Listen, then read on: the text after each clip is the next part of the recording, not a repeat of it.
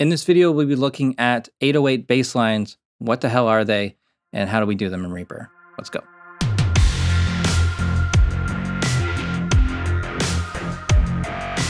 So before I show you in Reaper, I want to give a shout out to this video from Propellerhead. This is a really well done video on how to do this inside of Reason, along with some of the history and quotes from people that work in this genre and kind of got this genre started. Check that out. Definitely worth a watch, even if you don't use Reason. So back in Reaper, let's start by playing this track. I'm going to play it without the bass.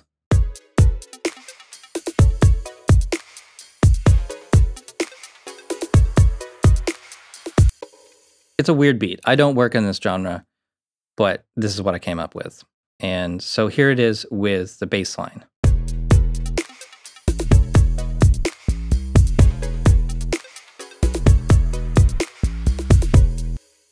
So why is it called an 808 bass line? It all started because of the 808 kick drum. I'm going to play this sample. So there's a clicky attack, and then there's a long tone. And in this example, the pitch bend is there. It's going down like an octave. It's a very powerful sound.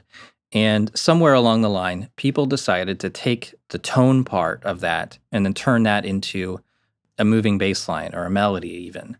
So for really minimal productions, this is a really interesting way to work. So I have these in the project just as samples, and I've shortened them really tight so that it's just the attack. And I'm actually going to set this up a little bit differently. Now that I have like the sound that I want, I'm going to actually replace this with a sampler. So I'm going to bring up the Reaper sampler, and I'm going to import the selected item from the arrange view, and then I'm going to turn the attack down to 0 and bring up the release all the way pretty much to maximum. Here's the sound. That works. I'm going to delete all the samples and then bring in my MIDI from the other track. So for the actual tone part, I'm using Resynth, a JS distortion plugin, Recomp, and Re-EQ. So let's just hear the synth part on its own.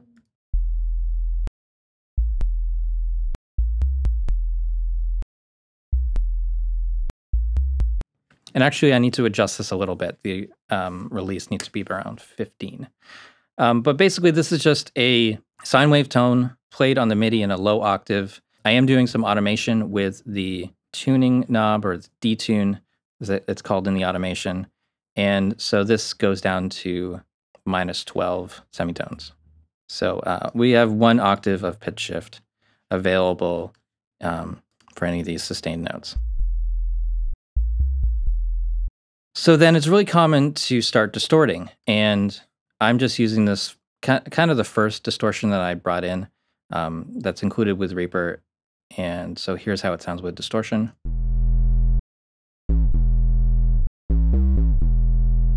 And this sounds different than just setting Resynth to a square wave. A square wave is going to have a lot more upper harmonics, where it's even harmonics all the way across the spectrum. And with distortion, it's going to have probably a low cut filter on it, or it's going to have some sort of natural slope to the distortion. A lot of distortion centered around the fundamental note and then kind of more evenly spread out compared to a sine square wave, which will sound more like this. Totally different sound compared to this. If we look at this on an analyzer, we'll see that it is basically a square wave, but it has a different sound. Next, we compress it, and we do it pretty heavily. 50-to-1 ratio. I'm doing like 16 dB of gain reduction. And additionally, this is adding distortion because we have the attack and release so fast. We have the RMS size down at 1 millisecond.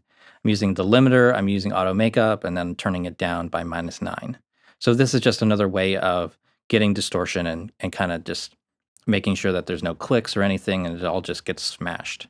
Next, re-EQ brings down a lot of the mid-range harmonics that were generated by that distortion.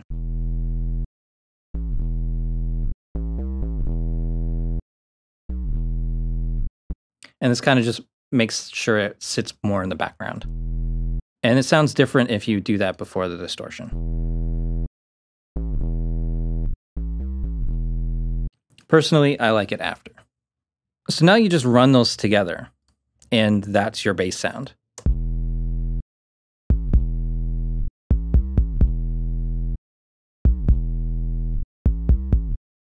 So the thing that people get most confused about with this sort of thing, if they get this far, they don't know how to do the pitch bend. And so we're going to take resynth. You just touch the tuning knob here. You go to the param menu, show track envelope, and that will bring up this. And then you can draw it in like this to create the envelope points that you need. Like this. I found I want a very specific effect going from like 0 down to -1200. And so I just drew it once and then put a automation item around it. So here's my points. Let's just do it like this, I guess. And then so I want to draw in the little area right below the automation lane. It's really annoying to click in here because it will often erase what you have. So now that I have a little handle on this, I can move it around and put this wherever I need it.